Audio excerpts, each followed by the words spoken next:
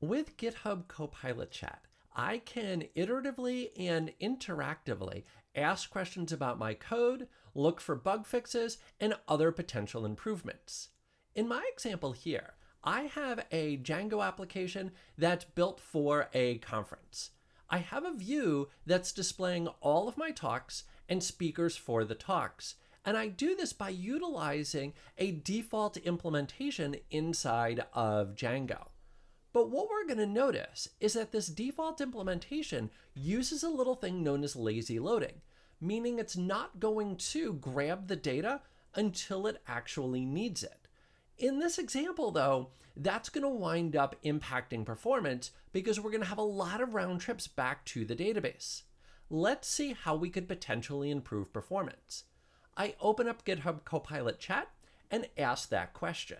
I get back a response that's going to give me some high-level information with a couple of possible solutions, things like caching, paging, or the suggestion that I go grab related data, in this case, speaker. That's going to be the solution that I'll implement, so I'll paste in this code that's been suggested by GitHub Copilot. If I save everything and refresh the page, I'll notice that the page looks the exact same, but the backend query is now updated, but it's still not perfectly optimized. That in this case, it's going to grab the entire talk and the entire speaker. All that I really need is just the ID and the title for the talk and the name of the speaker. Let's ask GitHub Copilot how we could do this. So through GitHub Copilot Chat, I update my query, and it will then give me a suggestion on how I could go grab just that information. I'll paste in that code suggestion, refresh the page, and now we're going to notice that we've got a bug. We're going to notice that the name isn't displaying.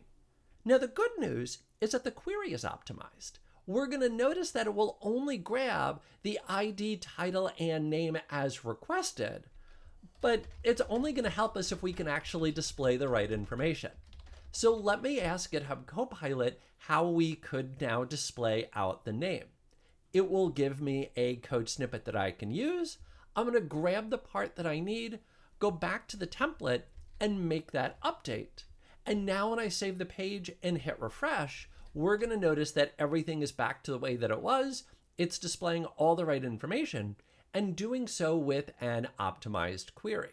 What we saw here is how we can utilize GitHub Copilot Chat to be able to ask questions about our code and get contextual answers back.